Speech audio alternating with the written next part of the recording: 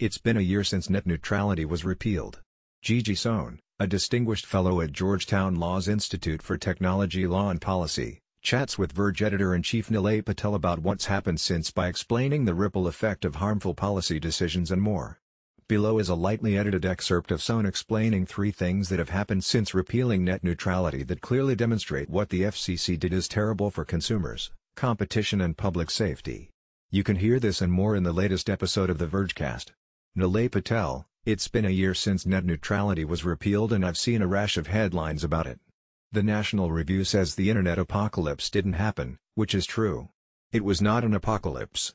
But I wanted to talk about what has happened with internet service in America over the past year since net neutrality was repealed.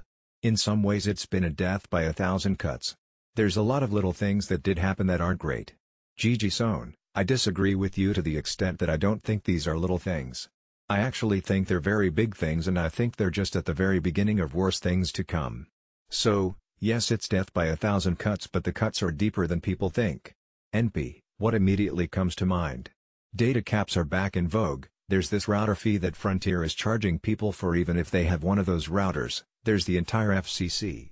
The FCC just doesn't enforce anything anymore. It gave away its power and now there's nowhere to go. Geez, when the Trump FCC repealed the 2015 Open Internet Order, it didn't just eliminate the prohibitions against blocking and throttling and pay prioritization. So in other words, these were things that Comcast, AT&T, Verizon and Charter were not allowed to do.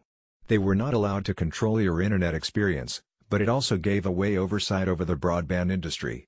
The FCC abdicated its responsibility to protect consumers and competition in the broadband market. That is the most important thing that happened on December 14, 2017 when the FCC repealed the Open Internet Order.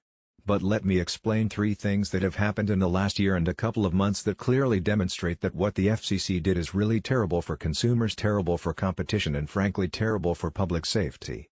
I mean, it really goes beyond pure consumer issues.